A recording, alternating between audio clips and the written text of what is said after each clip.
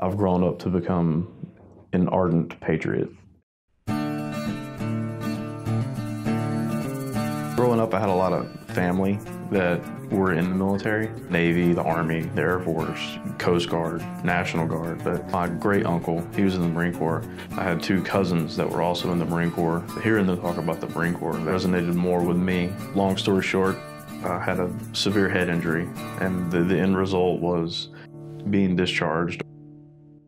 It's one of those things you always regret, finding what you want to do and then finding something that fills that void. One thing that led me to inquire about working here, it's a very tight group, which is hard to find.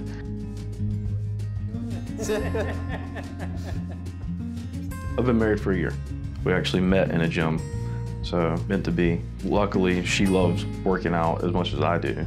You know, I think any couple will know that your best times are usually when you're just chilling out.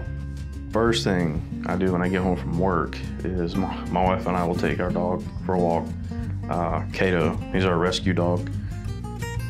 I've stopped and seen veterans on the side of the roads. I started, it's called Winter Warmth for Homeless Veterans. And basically we just take donations. I think last year I ended up helping 60-some homeless vets. And the year before that it was about 30. When you see their faces, just because they've got a coat or boots or brand new socks or a sleeping bag, a toothbrush, it's a great feeling.